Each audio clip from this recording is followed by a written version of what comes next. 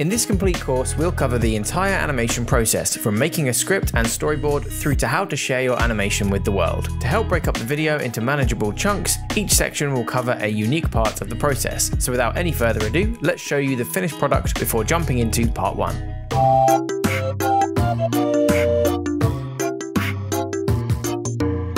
Okay, Timmy, enjoy your bath. Don't splash around too much. Ooh, grow your own dino friend. Just add water. I shall call him Mr. Snunky.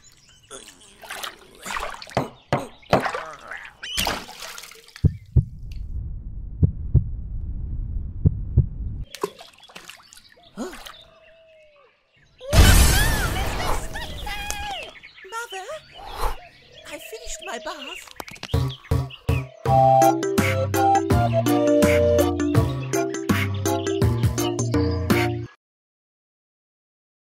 In this video, we'll learn how to use a script and storyboard to plan out your animations, and I've got a free storyboard template for download, so let's do it.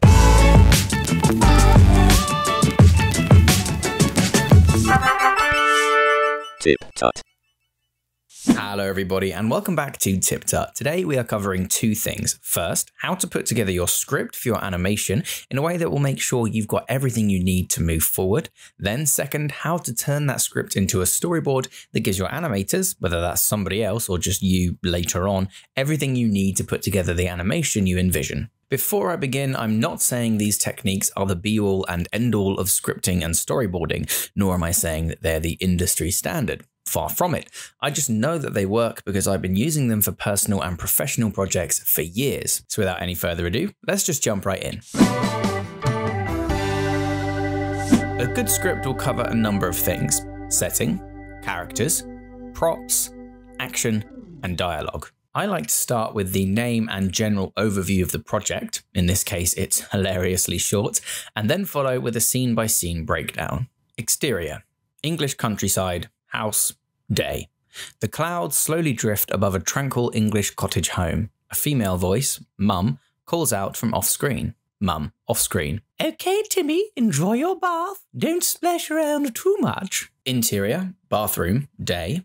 Timmy, a young boy with wide eyes, is sitting in a bath. The bath is overflowing with bubbles. Timmy is holding a dinosaur toy in a box. Timmy. Got your own dino friend. Just add water. Timmy lets the dino fall slightly as he looks into the distance in wonder. Timmy. His name will be Mr. Snunky. Timmy starts tearing wildly at the dinosaur toy with his teeth. It flings open and flies into the bath water. Timmy sinks underneath the water too. After a brief pause, Timmy peeks his head out of the water just before the dinosaur explodes in size very violently. Exterior, English countryside, house, day. The dinosaur's head and shoulders burst through the roof as it grows in size. Timmy clings to its rapidly growing neck. Timmy. Whee! The dinosaur stops growing suddenly and Timmy bounces to a stop. Timmy. Mummy, I'm finished with my bath. End.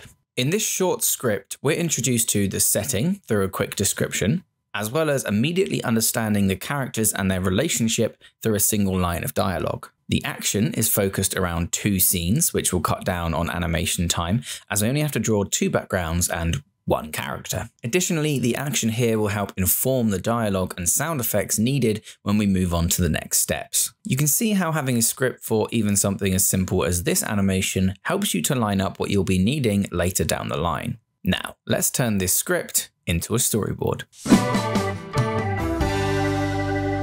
It's not the scriptwriter's job to choose how their story plays out visually. Although in this, and most cases at our kind of level, the scriptwriter and storyboard artist are often the same person. The storyboarder cares about translating the scripter's writing to a visual format.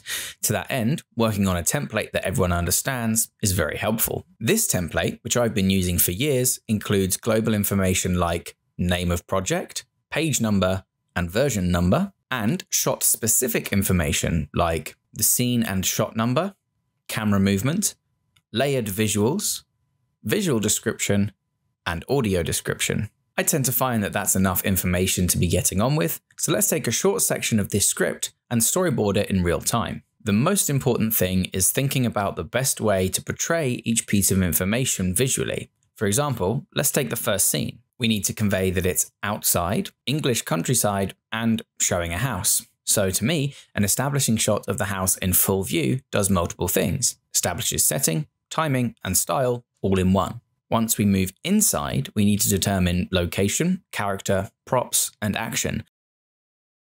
A long shot of the bath does all of this in one go before moving closer to the action in later shots. For example, when saying the dialogue about growing your own dinosaur, it makes sense to use a close-up of the dinosaur toy to focus the audience's attention and better convey the information of the scene. But we also want to show Timmy's relationship to the toy, so an over-the-shoulder shot brings Timmy into the scene emotionally and physically. When Timmy is naming the dinosaur, the script mentions wonder, so an extreme close-up with a low-angle viewpoint gives us plenty of room to show emotion. Spend some time thinking about how to inject emotion, comedy, drama, etc. into your scene, and don't be afraid to redo shots. Move them around, add shots in, or remove them as you gain a better understanding of the story you want to tell. It should be an iterative process. At the end, read through your storyboard to get a sense for the timing. I like to put each shot on a slide and do a little pseudo animatic, like this. Okay, Timmy, enjoy your bath. Don't splash around too much. Splish splosh, splish splosh. Whew. Grow your own dino, friend. Oh, good, I say. I'm going to name him Mr. Snunky. Whoa! Oh!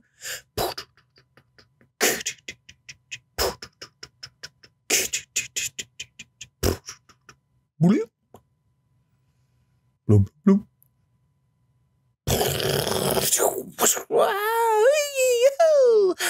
Mummy, I'm done with my bath. Credits music. I'm not voice acting or recording at this point, I'm just running through, but this immediately makes it clear if anything is missing. Once you've made those amendments, you're done with your script and storyboard and can move on to the next or simultaneous stage, character design and turnaround. Design concepts and learn how to draw a useful character turnaround. Let's get to it.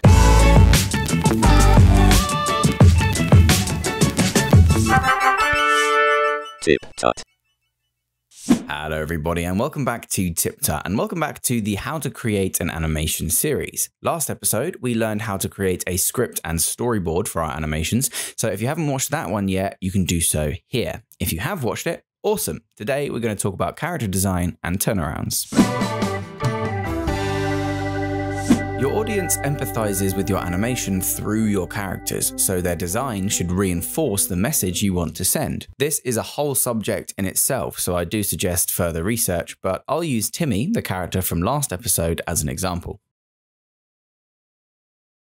First things first, think about your character traits, from simple stuff like, are they young or old, fat or thin, boy, girl, trans, human or animal, etc. Then dive down into less obvious things. What's their personality? Are they kind or cruel, sullen or overjoyed, stoic or passionate? Using this list of character traits, we'll design our character using basic shape theory. Here's a video on that theory. It does use logo and graphic design as the example, but the concepts are exactly the same. Timmy is young, male, bubbly, excitable, innocent, impressionable, friendly, and approachable. Certain shapes evoke certain emotions within our audience. If I make Timmy have an angular face and body, small beady eyes, a large hooked nose, and a hunched posture, well, he doesn't look innocent or approachable, and certainly not friendly. This is because sharp, angular shapes are aggressive and cruel, perfect for a villainous character, but not so much for someone who's meant to be approachable. Remember, as we learned in the 12 Principles series I made, which you can watch here, animation is all about exaggeration, so we need to take our character traits and exaggerate them to better convey our meaning. If sharp shapes are aggressive, then round, curved shapes are friendly and approachable. Large eyes, all the better for the audience to connect with emotionally, make Timmy look approachable. And a round, compressed body makes him look like a ball ready to bounce, perfect for his bubbly personality. Little details like wild hair and a big belly button add personality to the character, giving them defining details that the audience will remember. Timmy is looking much better, but let's look at him from another angle with a turnaround. A turnaround is a looping animation of your character. They rotate in place and offer viewpoints of your character from every angle. Front, 3/4, side, back, and 3/4 back are usually the minimum, with some tweens to make it smooth. The important thing here is you should understand what your character looks like from any angle, so when you come to animate them later, you have your turnaround as a reference, which helps minimize mistakes and wasted time. Start with the basic shapes. Don't try to do all the detail at once. And remember that unless your style specifically calls for it, you're drawing a 3D character in a 2D space. Things like the belly button should rotate around a sphere, not a circle. So add some guidelines to help with this. Let's look at Timmy as an example, and then I'll show you the whole process for the dino. Start with the circle for the head and body, and basic shapes for the limbs.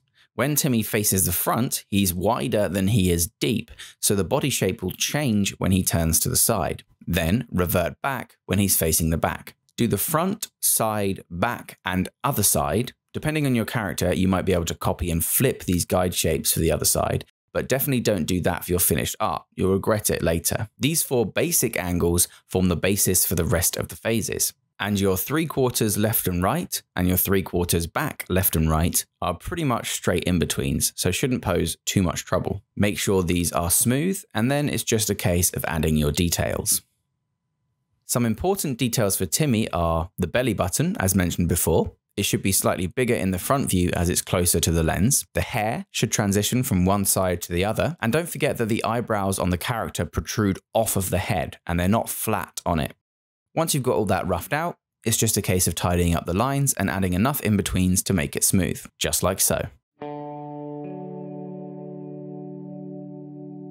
Now let's look at a time-lapse of the dino, and I'll explain my full thought process as I go. Okay, so the dino is very simple. He just consists of basically 2 circles and some sticks coming off of him for the legs. So what I made sure to do was start with the 4 poses that we started with Timmy, the front, side, and back views, and then used these as a basis to create the in-between 3/4 views. The most complicated thing here were his legs, making sure that as they moved and rotated around, that they didn't cross over weirdly or anything like that. So, you know, the front left leg would then pass to become what looked like the front right leg, even though it wasn't technically. So getting that took a little bit of difficulty, but apart from that, very simple turnaround. And I do this on purpose. I try to keep my characters as simple as possible. Literally, the dino is 2 circles with some bits coming off of it. So getting this basic step right was really important first before I went to move on to do all the in-betweens as you see me doing now, because that just allowed me to create really simple in-betweens based around 2 circular paths, the rotation of the head around the body and the rotation of the body in place. Then when it came to tidy up the lines, there was a little bit more difficulty here because I had to really pick carefully where I did my crossing over and intersecting lines, for example, the belly and the front of the legs and things like that. You can see me erasing and redoing these lines over and over again as I tried to figure out the best place to put them to make sure that it looked like his legs were in the right position, essentially, and to make sure that the fold of his belly looked like it was in front of, you know, the back legs or things like that. So lots of faffing, unfortunately, in this stage, but the 2 circle base for this character was really important in order to just keep the volume and other bits consistent.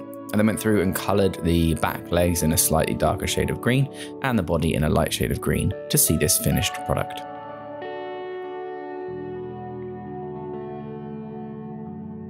Okay, so there you have it. Some simple tips for character design and turnarounds, but I'll reiterate again that this is just the tip of the iceberg. There's tons of great resources out there, so do go do some of your own research. In this video, we'll learn how to create an animatic for your animation, both the animated visuals and the audio, such as voice acting and sound effects. Let's get to it.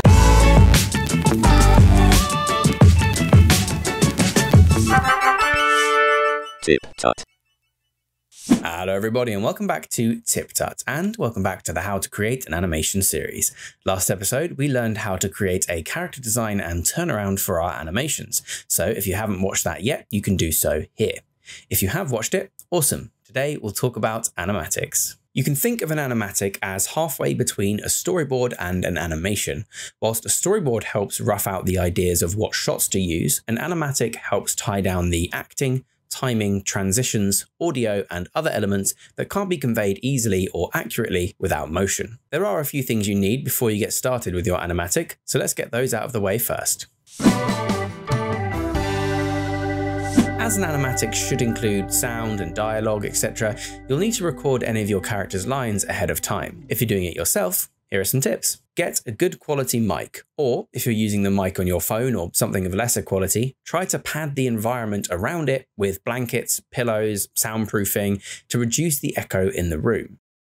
Don't get too close or too far away from your mic. Too close and you'll blow out the audio or get popping on your consonant sounds. Toast, toast, like this, toasty. Too far away and it'll be too quiet, and the audio will pick up echoes from the room. Like this. Isn't it echoey? I was always taught the shaka technique or shaka technique.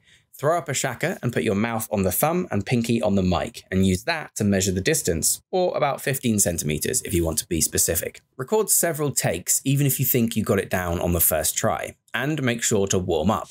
Me, me, me, me, me, me, me. La, la, la, la, la, la, la. My dog has fleas. Peter Piper picked a peck of pickled peppers. The Human Torch was denied a bank loan.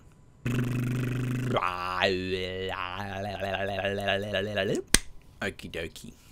I guarantee your later takes will 9 times out of 10 be better than your earlier ones. Timmy. Yes, Timmy, young Timothy. Okay, Timmy, enjoy your bath. Don't splash around too much. Don't splash around too much. Don't splash around too much.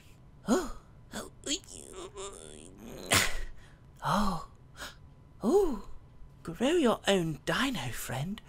Just add water. Just add water. His name will be Mr. Snunky. I shall call him Mr. Snunky. His name will be Mr. Snunky. Whee! Oh, Mr. Snunky! Mr. Snunky! Mr.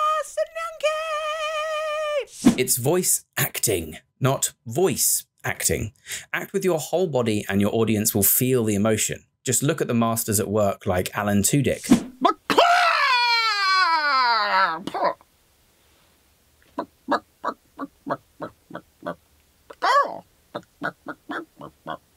I went to Julia. Or Mark Hamill. It's that time again! Thanks for tuning in.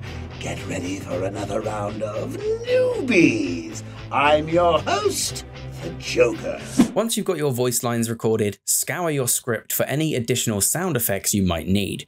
You can always come back and add more later as you tie down your animatic, but it's good to have the basic ones at hand so it doesn't slow you down. Sites like freesound.org are good for the generic things, and even YouTube Audio Library has some decent stuff these days. But other times, doing your own Foley is the best option.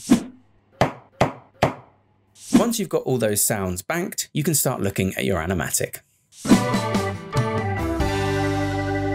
The techniques explained in this tutorial can be applied to any animation software, so we won't be talking specifics, but I'll be using Adobe Animate for the examples. You can use your animation software of choice. We'll just do one sequence in detail here, then I'll explain my thoughts as we time-lapse the rest. But there's basically 2 important things to focus on when making an animatic: getting the timing right and getting the acting right. Your animatic, like your storyboard, doesn't have to be beautiful or detailed, but it should have enough information in it to tie down every major aspect of your animation. Obviously, there'll be refinements and tweaks later on, but they'll be informed by the storyboard and animatic. Let's take this first simple sequence from scene 2, shot 1 to scene 2, shot 5. We've got an environment introduction, some basic motion, a camera transition, some dialogue, and lip sync. So let's go through these one by one, which should cover most scenarios for your own scripts.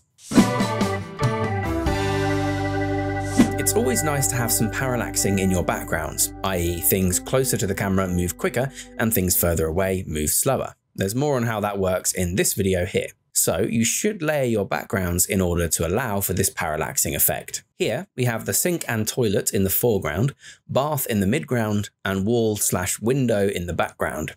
If you bring these into your animation software of choice as 3 separate objects, you can layer them and animate them separately in order to give your scene some depth. This also allows you to move things around later with much greater ease, as there'll be no missing background chunks behind each object. For basic motion, you'll need to tie down the timing and the acting. In this shot, Timmy needs to notice the toy and grab it down from the shelf. Then we transition inwards. To get the timing right, you could try acting out the actions in real life and timing them.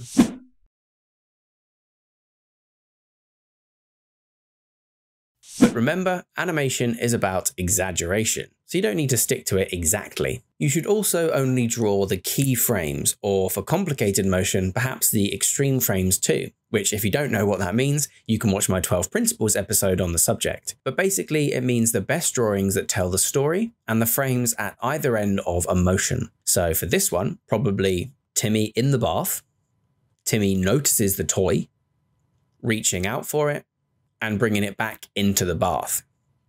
For each frame, make sure that Timmy is conveying his excitement through posture, facial expression, etc. You might add some bouncing to each frame to reinforce the fact that he's moving with a lot of energy. Space these frames out according to the timing that you feel is right. For camera transitions, you've got a few options. Most of the time, using the inbuilt camera tool in your animation software will work for basic zooms and pans, but something I like to do is a whip zoom, where your characters morph and distort over a very quick transition, which adds a bit of comedic value. For this, I like to anticipate the transition with a basic eased-in zoom. This will then transition to a warped frame, often for just a single frame, then a basic eased-out zoom on the new background. To achieve this simply and quickly in the animatic stage, I just use a combination of the radial blur, twirl, and pinch filters in Photoshop, but more on that when we get to the backgrounds episode. Combining these techniques makes for a nice quick and dirty whip zoom transition, with of course a supporting sound effect.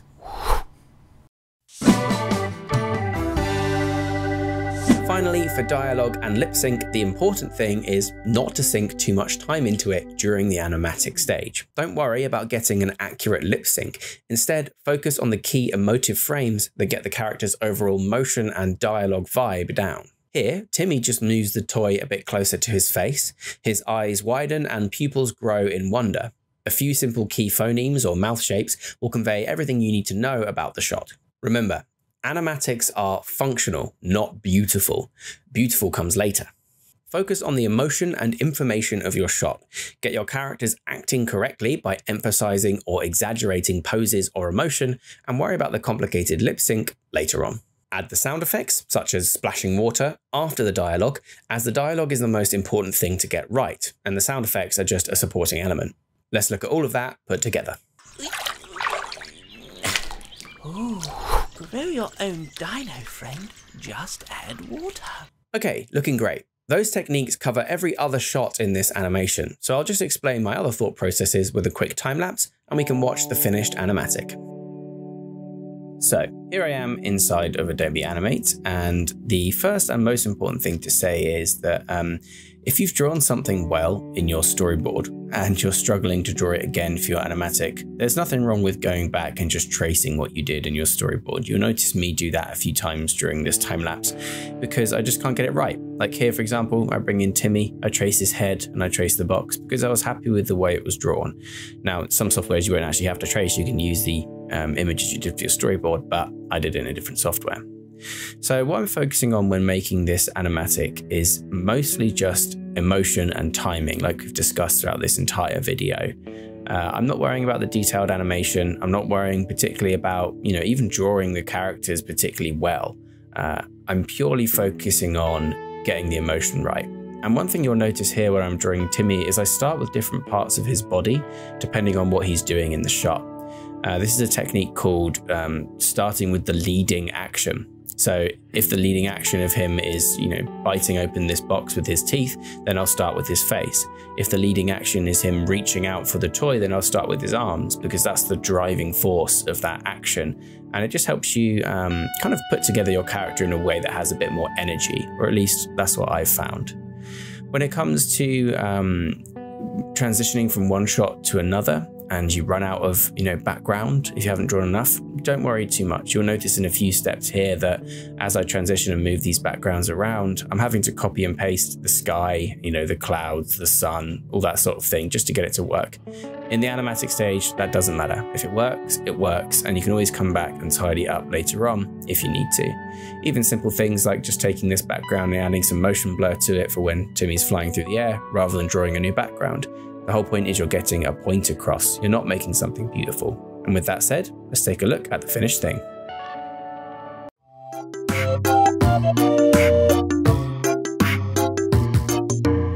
Okay, Timmy, enjoy your bath. Don't splash around too much. Oh, grow your own dino, friend. Just add water. I shall call him Mr. Snunky.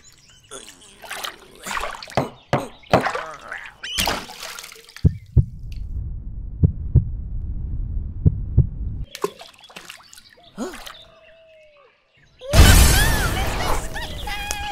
Mother, I finished my bath.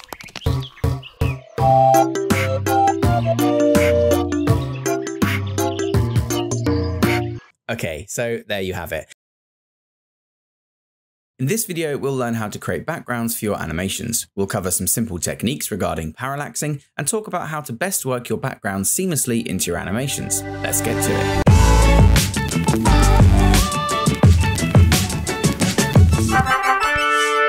TipTut.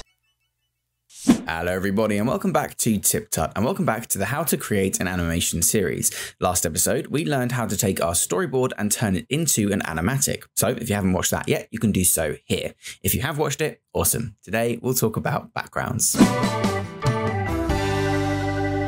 Backgrounds are a chance to express your animation style in a more detailed and intricate way. We all know having textures, shading, and complex shapes in your animation adds so much time to the workflow, but as your backgrounds are mostly static, you can use this as a chance to really express yourself without too much impact on the delivery of your animation. Today, I'll break down my thought process on how I created this indoor background for Just Add Water. We'll cover what to do about shots that require a moving camera, and how to situate your characters into the scene naturally. Now, if you struggle drawing backgrounds, I have an existing video on that, which you can watch here. In this video, like we've done in the rest of this series, we'll focus on how it fits into the animation workflow. So, to get started, look at your animatic. This will give you a rough idea of what backgrounds you'll need per scene. You might think it's one per scene, which sounds obvious, but if there are any changes in camera angle or something like an extreme close-up, you might find it better to redraw the background with a bit more detail so you can retain the same style in each shot. In this scene, for example, we clearly need a wide shot background of the scene, but when the camera moves into Timmy, we might find a simple shot of just the window with more detailed items on the windowsill might work better. Next, determine if your background needs to be larger than your canvas size. For example, currently when we move to the extreme close-up of the dino, we can see the edge of the existing background sketch creeping in.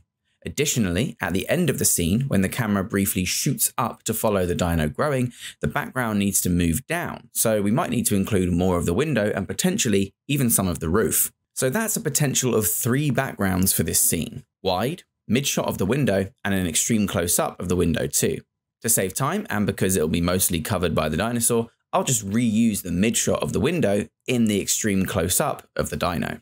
No one will notice, or possibly even care if they do. If I show the same low detail bottles and candles and things from the wide shot in the mid shot, that might be a bit distracting, so it's worth redoing that one. 2 backgrounds then, both of which need to be a different shape to the canvas, namely taller in the wide to accommodate for the upwards camera motion, and probably square in the mid shot as it'll be rotating around and we need to cover all angles. So let's get to it. For the wide shot, we'll need at least 3 layers because of the parallaxing we spoke about in the last episode: wall, bath, sink and toilet. But whatever software you're making your backgrounds in, I recommend keeping it as non-destructive as possible and putting everything you can on its own layer. This makes things much more flexible later on, and you can always duplicate and flatten to just 3 images upon export. Firstly, I need to extend my sketch to include the additional information, such as the window and top of the roof. So I use that as an opportunity to refine the whole sketch. Once I'm happy with that, I need to choose a color palette. This animation is funny, joyous, and silly, so I think lots of bold, bright, oversaturated colors will help with that. I'm using a brilliant color palette by Gigantic, the link to which is in the description. But if you have trouble pairing colors, I have a video on that too, which you can watch here.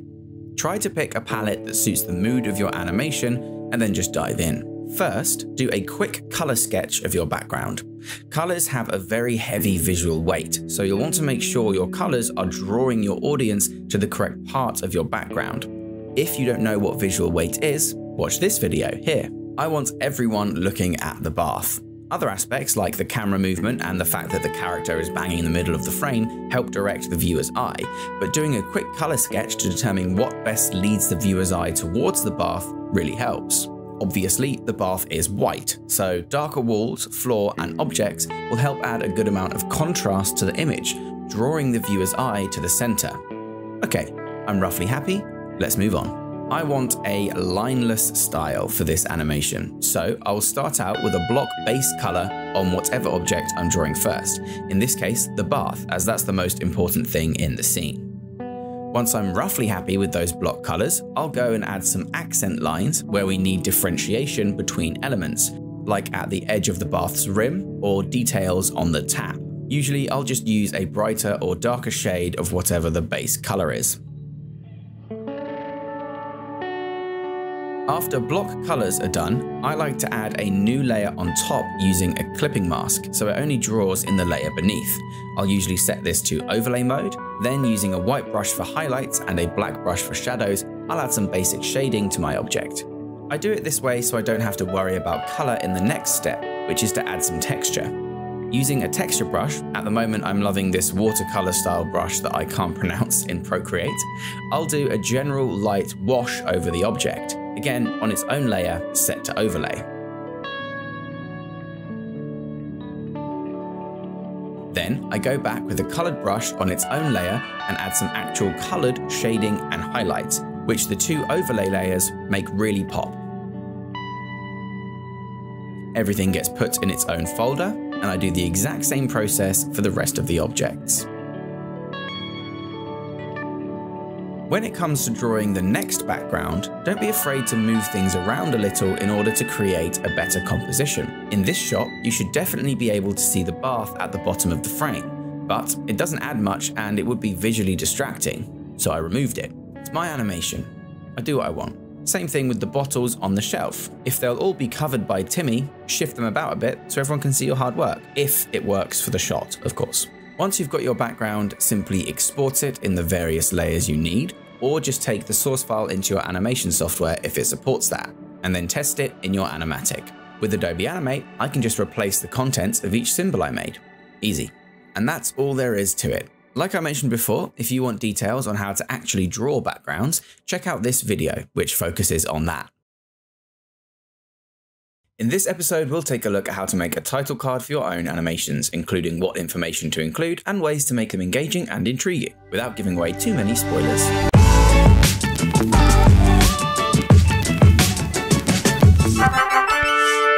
TipTut. Hello everybody and welcome back to TipTut and welcome back to the How to Create an Animation series. Last episode we looked at creating the backgrounds for our animation, so if you haven't watched that episode yet, you can do so here. If you have watched it, great. Let's talk about title cards.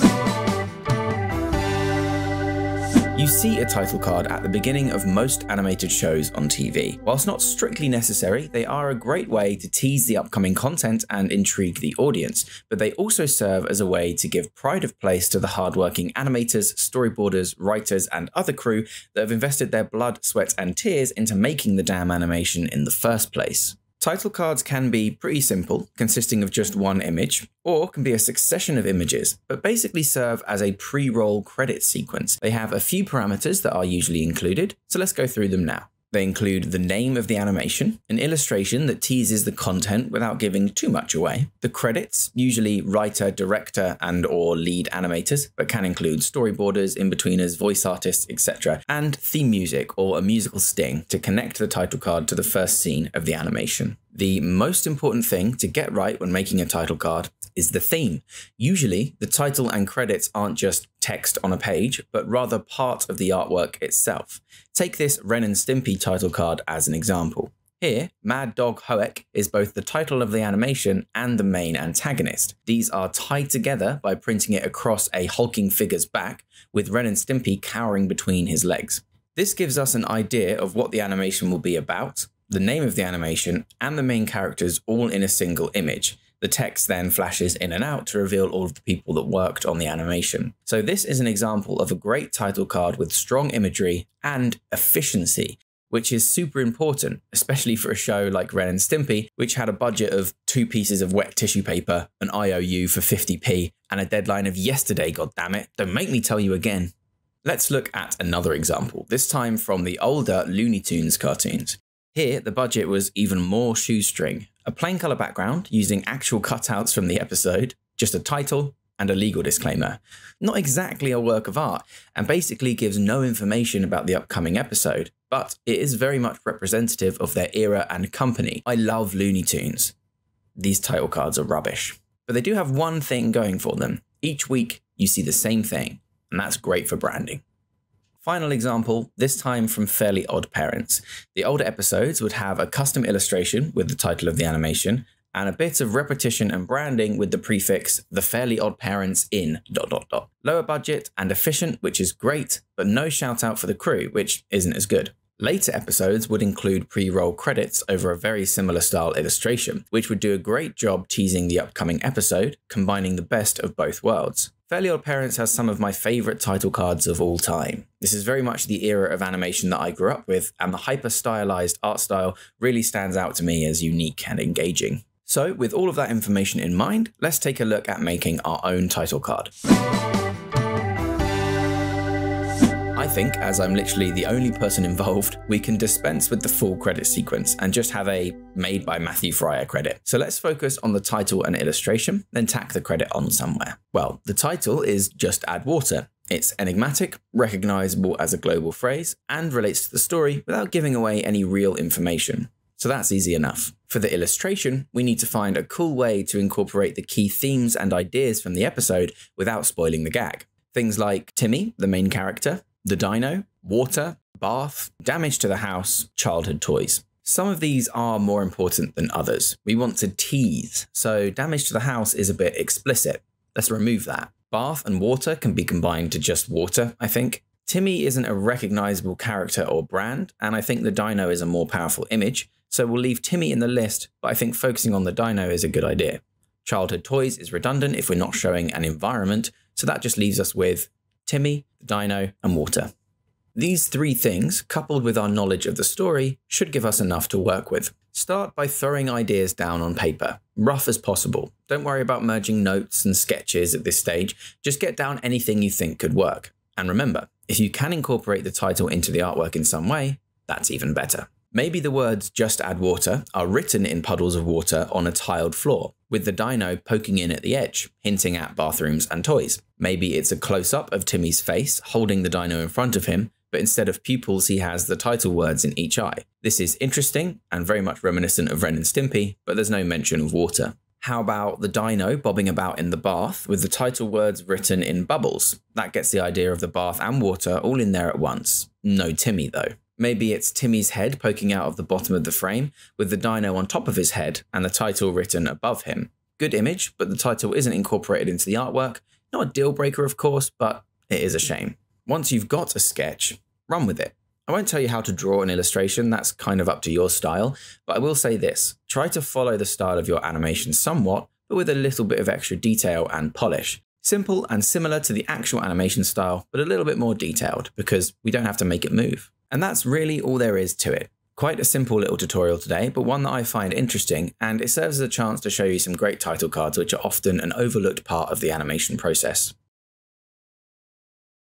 In this episode, we'll go over some useful animation tips like drawing in passes, help with lip sync, and time-saving techniques as we finally animate our short. Let's do it.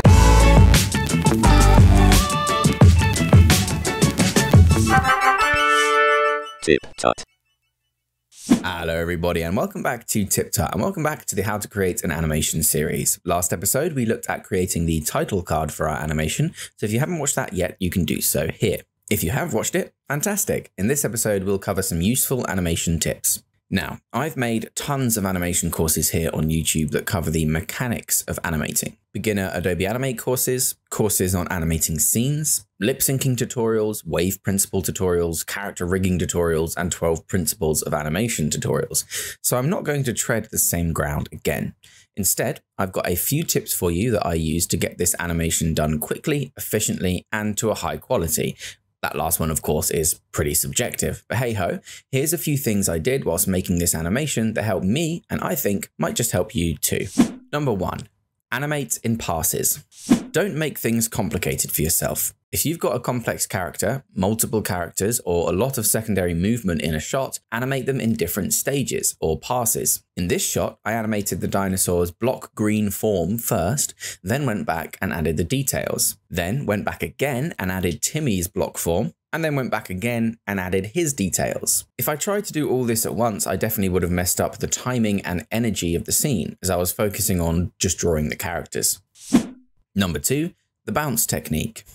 If you need to save time in your animations, especially if they're more whimsical and comedic, you can use something that I call the bounce technique to save precious time and frames. Here, Timmy is stretching for the dino. Redrawing each frame for such a small amount of movement would be time-consuming and tricky. We'll probably get a whole bunch of wobbly lines as well. For this style of animation, which is quite simple, you can just stretch and warp the final frames for the smaller movements. This keeps the animation alive, saves you time, and adds a little energy to the movement. For full details on this technique, check out the detailed video on it right here. Number 3, key mouth shapes first. When doing lip sync, either manually or with a set of visemes, do the key mouth shapes first. Break your dialogue up phonetically and draw the most powerful, unique, or obvious mouth shapes first, then animate between them in a way that reinforces the feeling of the sound, rather than the actual letters being spoken. This will lead your audience through the dialogue, without too much effort on your part, and without distracting them with potentially sloppy lip syncing.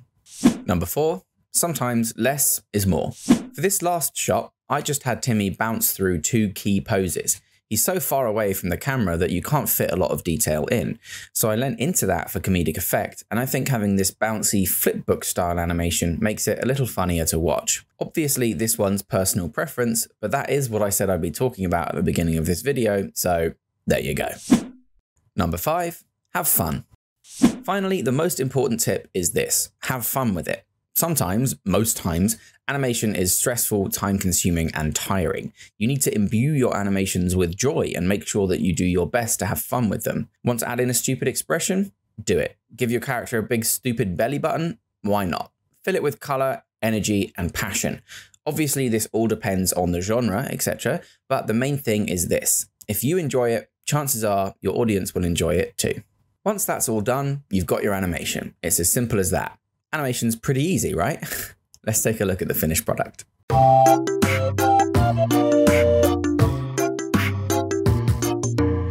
Okay, Timmy, enjoy your bath. Don't splash around too much. Ooh, grow your own dino, friend. Just add water. I shall call him Mr. Snunky.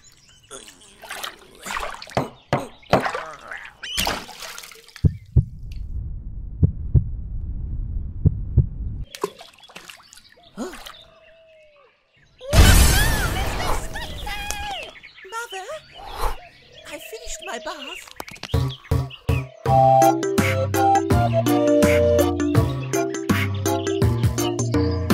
So that's it. You finished your animation and you're super proud of it, but probably at the same time hate everything about it and can only notice the things that are wrong with it. Don't worry, this is normal. Congratulations, you're an animator now. But you have to share your creation with the world, right? Which is why the next episode of this series is the final episode, and we'll touch upon a few ways that you can exhibit or show your animation, whether that's for free online or in other places. In this final episode of the series, we'll go over some great places to get your animation out there into the world, from the obvious to the adventurous. Let's do it.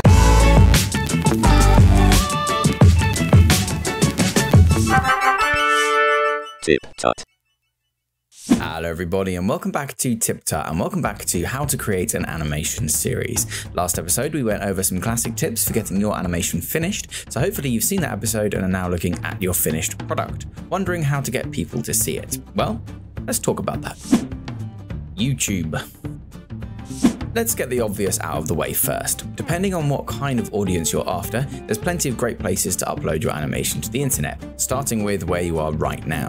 YouTube is a great place to potentially get your animation in front of a wide audience, but as we all know, the almighty algorithm does make it hard for animations to become successful on the platform, especially for new channels. YouTube heavily favors consistency over quality.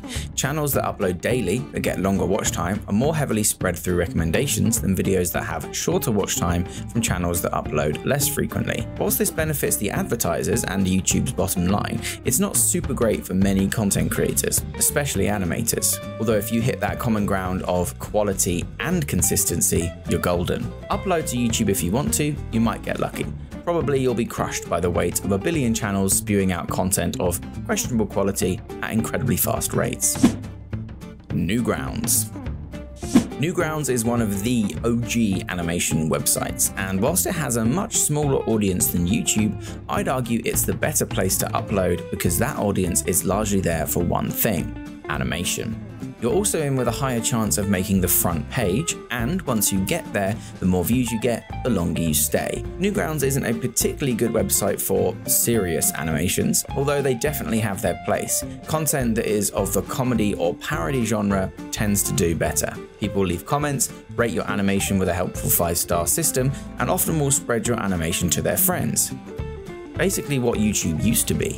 While smaller, it still holds its ground in the online animation field. Vimeo.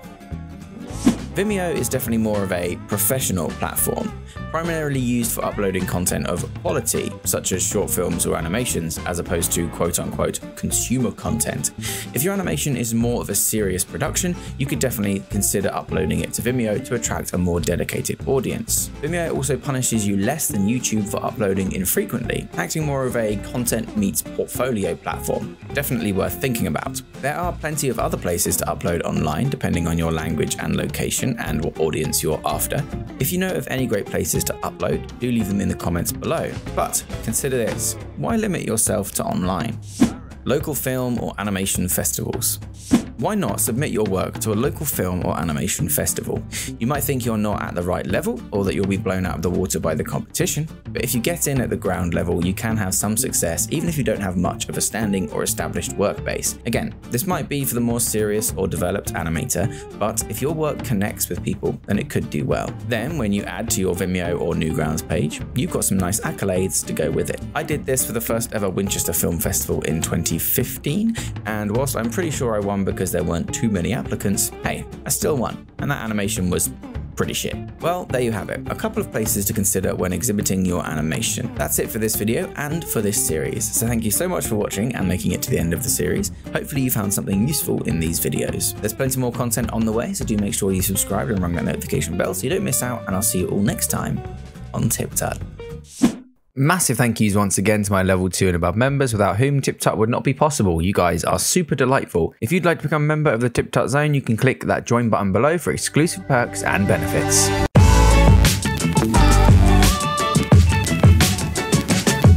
Remember to subscribe for more tips, tricks, and tutorials. Thanks for watching.